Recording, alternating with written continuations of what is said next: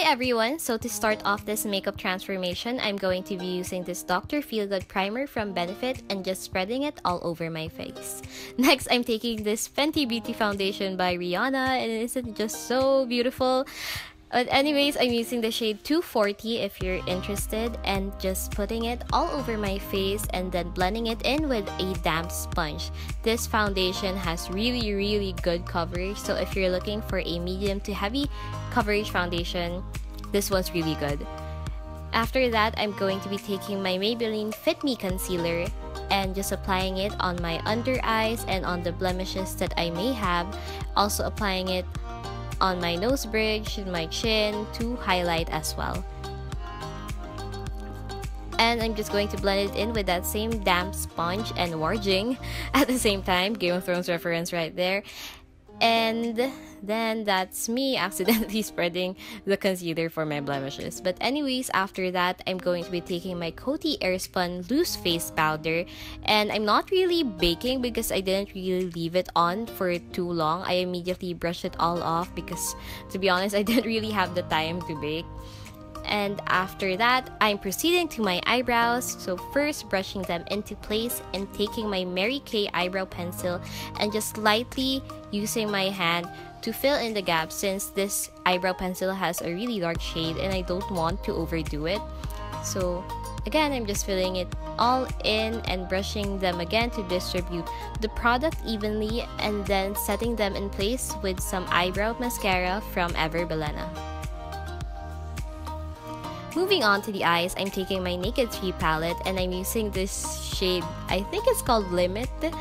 I'm not sure, but anyways, I'm just putting it all over my lids to act as a base. And next, I'm taking this gorgeous red eyeshadow from Suesh or Swish.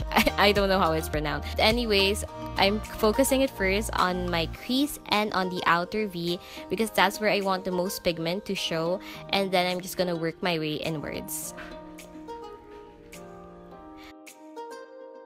I'm taking the shade called Nooner and applying it on the crease to add more depth to the eye makeup. I'm using that same shade and just using a smaller brush to put some more on the outer V. And again, taking the red eyeshadow and putting it on the rest of my lids.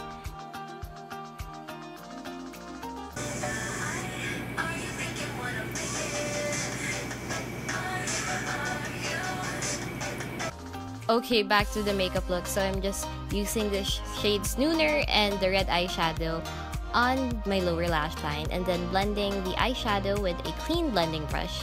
Next, I'm taking the shade called Dulce and just applying it on the middle parts of my lids. For some liquid liner, I'm using this Bobbie I Love It Felt Tip Liquid Liner, and this is a really good eyeliner for a price that is so inexpensive. I'm actually surprised that it works really well. But anyways, I'm just doing a cat eye. I'm not really the best at it, but hey, I try. And then I'm just tight lining my waterline with some black eyeliner. Next, I'm going to be putting on some fake lashes off cam, and oh my god, can we just appreciate how beautiful these lashes are? Ah, they're so gorgeous. After that, we're back to the face, and I'm using my Wet n Wild contouring palette in Dulce de Leche and just contouring as per usual.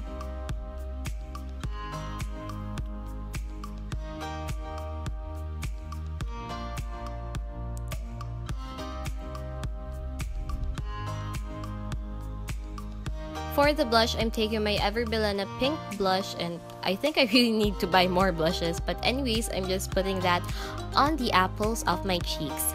Next, I'm taking my highlighter from Sleek, and look how excited I am, and I'm just going to mix those two shades and put on the high points of my face.